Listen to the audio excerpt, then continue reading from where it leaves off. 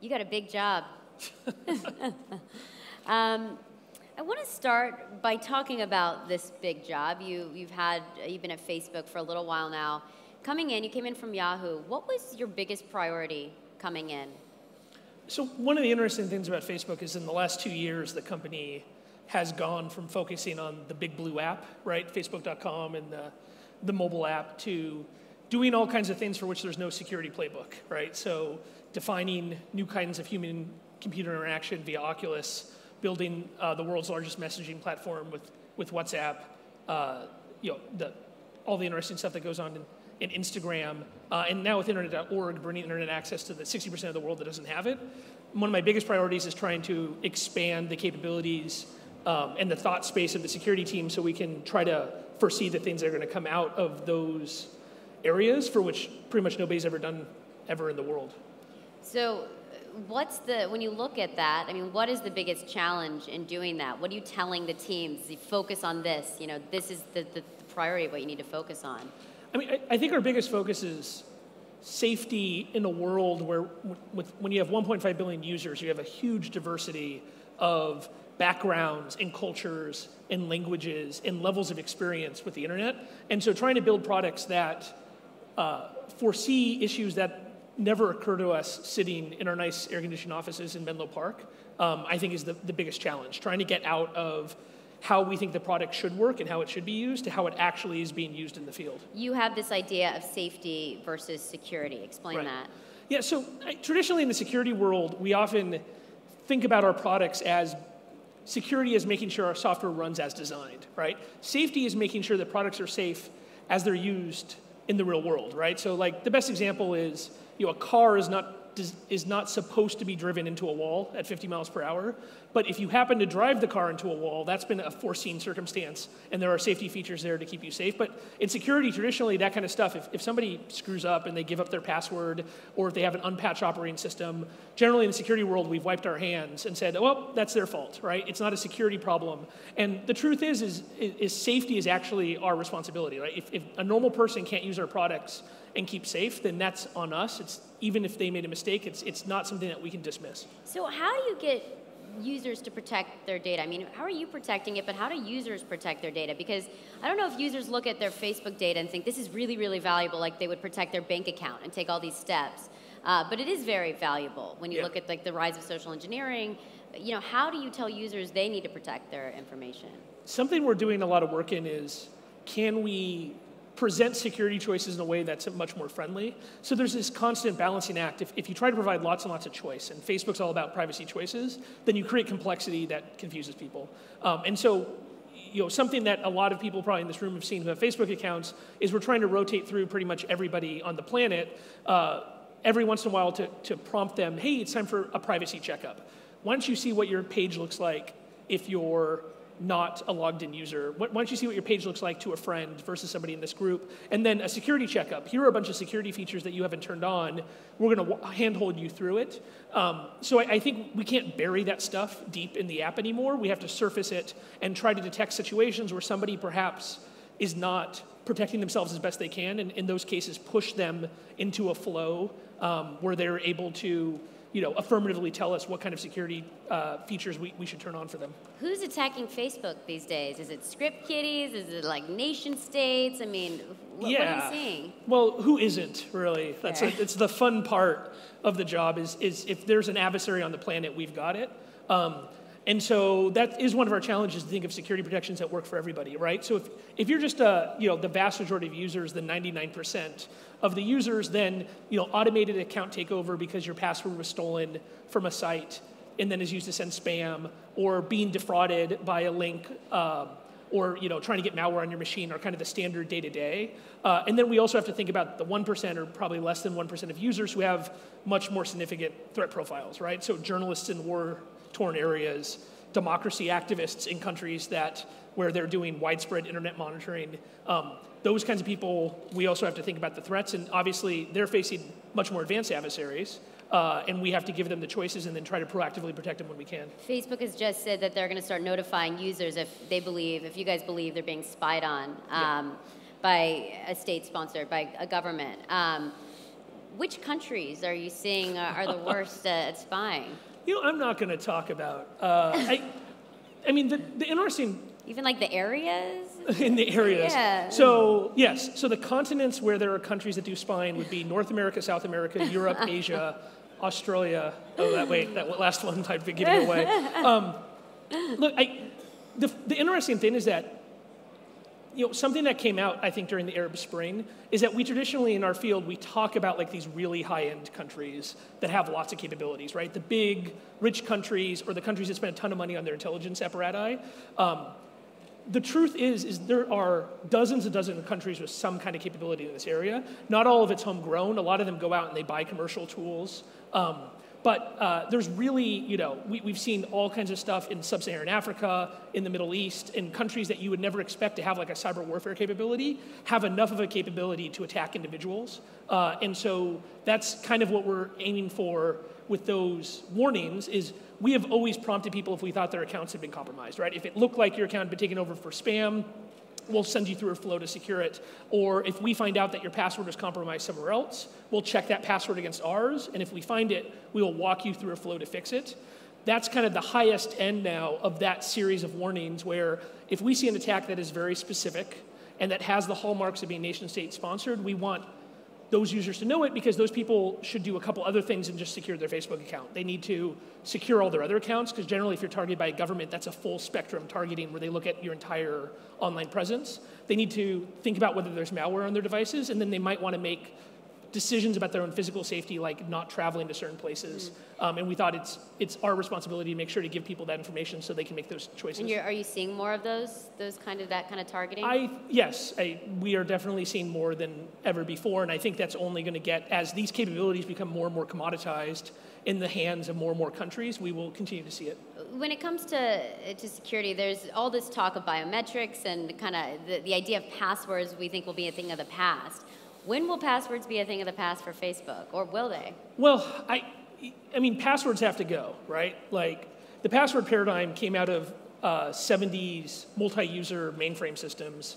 It makes no sense in 2015 when I'm carrying around a supercomputer with a secure element and a biometric chip. The problem is, I mean, there's two problems. One, there's a coordination problem where things like biometrics and such, we need the entire industry to move to standards so that we don't have to just assume that you have an $800 iPhone before providing it. And then the second is that just like it used to be nobody got fired for buying IBM in the 70s, nobody gets fired for using a password, right? But passwords are well established and they're understood, and the downsides are understood and kind of accepted by the industry. And as security, we're really not very good at experimenting and then letting people fail. And so we have, as an industry, to kind of move forward and be more mature about allowing people to try new authentication technologies, to maybe make mistakes, and then to move on without it being a humongous scandal. Which one do you think is kind of the most promising? It's interesting, because the funny thing is authentication is easy. What's hard is account lifecycle management, right? And that's the problem people don't really think about, is you have to, any of the companies in here and us at probably a larger scale, have to think about all of the different scenarios that reasonably can happen. I could lose my phone, I can lose my phone and my computer at the same time, I can have my phone number rotated, or in some countries, people don't have carriers, they just go buy a different SIM every 30 days, right? And providing a lifecycle management where you can reset your account, get control back of your account, that's actually the hard part. The authentication itself isn't that big of a deal. These days where everyone's kind of getting hacked, you have a lot of folks, maybe even the audience, who are building out these companies at an early stage, might be handling sensitive data. What advice do you give companies that don't have Facebook's infrastructure, don't have the money behind it? Yeah. What advice do you give them to say, if you do this, you will be much better off, you will keep data safe, and you might not be unhackable, but you'll have a better shot at it? Right. So my biggest advice for startups would be, try to utilize what other people have done before you in as many situations as possible, both to accelerate your development and from a security perspective, right? So, all of you guys have special snowflake companies that are so incredibly unique and nobody's doing the same thing, but the truth is your security flaws are the same, right? The kind of security risks you face are the same. And so whenever possible, you should never run your own IT infrastructure.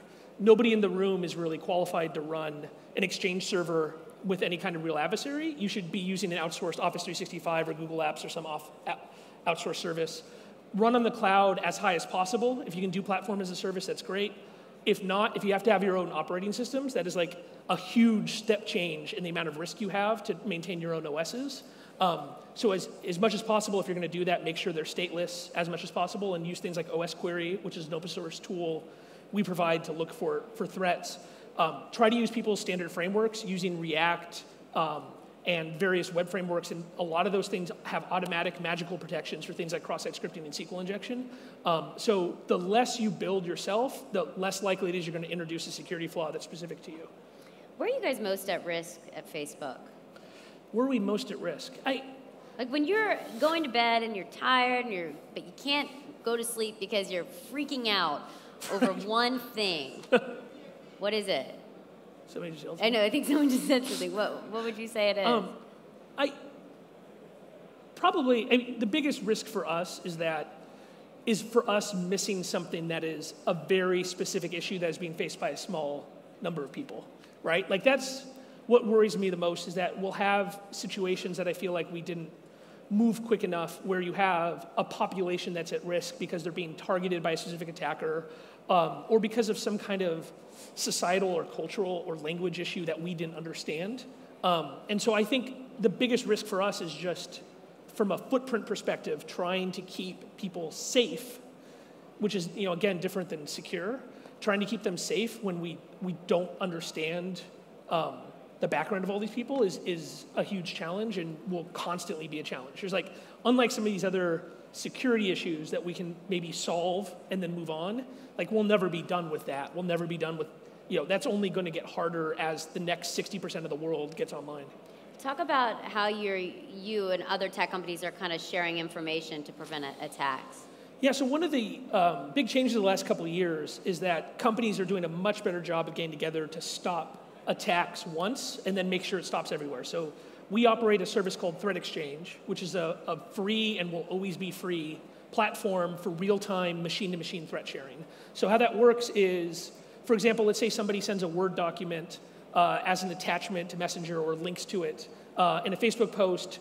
We'll grab that file, do a bunch of automated analysis. Let's say we find malware that has never been seen before.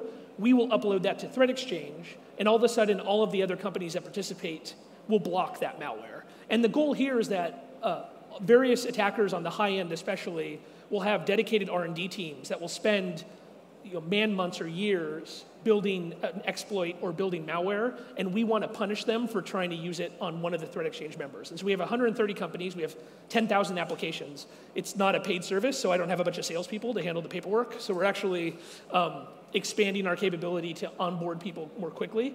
But we're hoping to build kind of the standard threat sharing platform with all the privacy protections that allow you to share with only one or two companies or to share with much larger groups. And let's look at the idea of harassment. We look at Gamergate, and you just see how harassment is so prevalent on social networks, on Twitter, Facebook. What are you guys doing do you have an algorithm that picks up some of this stuff? What are you guys doing to help prevent harassment, and what could you be doing a little bit better? Yeah, one of the real sad features of the world we're living in now is that it is way too easy to be scared off the internet for your voice to be silenced. Because there's people out there who are willing to dox you or call you names or to send you death threats.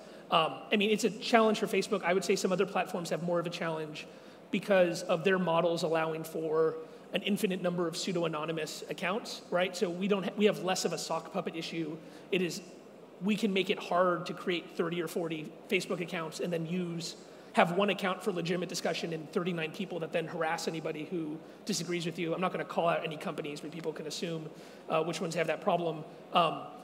You're right. From an algorithm perspective, whenever you have 1.5 billion people and thousands of employees, you have to do most things from an automated perspective. And so we have a very tight loop between the content, the community operations people who enforce our community policies, and then turning that into code, Haskell code, actually, for if there's any functional programming fans out in the audience, turning that into the Haskell code that then looks at all of the content on Facebook, and then trying to find new patterns. And unfortunately, there's an infinite amount of variety in the kind of ways people will harass each other, but we're doing, I think, an okay job. We can always do better at figuring out what those patterns are, putting it into the computers so that we automatically scrub most of it, and then trying to react as quickly as possible when people aren't. But again, we will kick people off if they reach a certain level of harassment.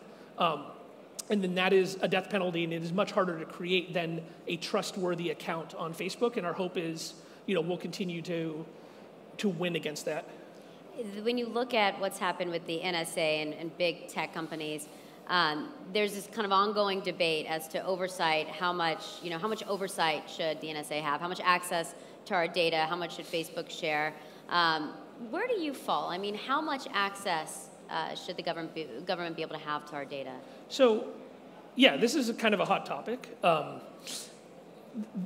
Just to be clear, there are no secret backdoors. Facebook does not give backdoor access to any government anywhere in the world. There are legal mechanisms by which countries can request data from us, and those legal mechanisms are documented in our transparency report. The latest one is going to be coming out any day now, so you guys can see what the trends are there. My job is to make sure that our users' data is safe in as many ways as possible, and that if any government wants access to data, they have to come to us, right? That they have to come through the front door, and they have to have legal response. We have had some reform in the U.S. We continue to push for certain things. I think right now my biggest focus is on making sure that the numbers in that transparency report are accurate, and that's the only way any government anywhere in the world can get to user data. You've been in this for so long. You've been in the security world for a long time. You can just say I'm old, Laurie. You're not that's old. Fine. You're not You've been old. in this so long. You've been You for look really tired. long. This isn't your you have first a tough rodeo. job. What is like the craziest, the worst hack, the worst attack you've seen? The worst I've seen. Yeah, what is the worst? I think one of the more interesting widespread ones was the 2009 Aurora attacks, right? Mm-hmm. Which was, a lot has changed since then in the ability of an attacker to hit many, many companies at once. But the fact that 35 major companies were all owned up by the same piece of malware, I think was a real sea change moment. And that's why we are where we are with things like OS Query and Threat Exchange, where we're trying to make it much more difficult for those attackers, one, to get in, but also not allowing them to attack 30, 40 companies at once and to amortize the cost of their command and control systems and their operational systems and their malware across a huge operation. Where are we most vulnerable now? Where are we most vulnerable? One of my biggest concerns these days is mobile devices, right? So there's, Android has been a huge success, and that has created a huge amount of creativity in the creation of smartphones, but it also means that there are hundreds of millions of Android devices that will never be patched and that are vulnerable to very easy to exploit bugs. And so that's one of the things I worry about. One of the things we have to focus better on as an industry is we're trying to make it so that if your phone is unpatched and you get malware, that doesn't mean it's automatically game over, right? That all of your data is automatically stolen, that we can try to detect that and interfere before they get full access to your account. But I think that's the unpatched mobile devices is probably the #1 interesting threat that's facing individuals now. And I know we got to wrap, but what were you like as a kid? Were you just breaking things? Were you hacking kind of illegally? What were you doing? I was just as nerdy but shorter. I'm Greek, so I had about the same amount of facial hair when I was 13. But I started in this from the security research, and I got a Commodore 64 when I was 7 or 8, and a 300 baud modem. Which for you kids, that's a modem that's so slow that you can type faster than it. So you'd actually have to type and then wait for the buffer, and then you could go back. And so having fun on BBSs and doing other things for which the statute of limitations has now expired is how I got into this industry, and a lot of people in security. I think it's the most fun part of computer science, right? Like, every part of computers magically gets better every year. Like, hard drives get bigger and computers get faster, so you don't even have to write good code because, don't worry, Moore's Law will take care of it. But security gets harder every year, right? And it's because systems get more complex and the number of people affected gets larger, and the impact of what we do gets much bigger. Like, even 10 years ago, hacking online was kind of this cute, fun game, and now it's a literal life and death issue for a lot of people. And so, while a lot of us got into it from the fun side, I think growing up, we see it serious, and I think it's a great field for, I like to go talk at colleges and tell people to get into it, because it's also something that will never never be solved, so you have long-term job security. Wonderful. Great. Well, there it is. Thank you so Cool. much. Thanks, Laurie. Perfect.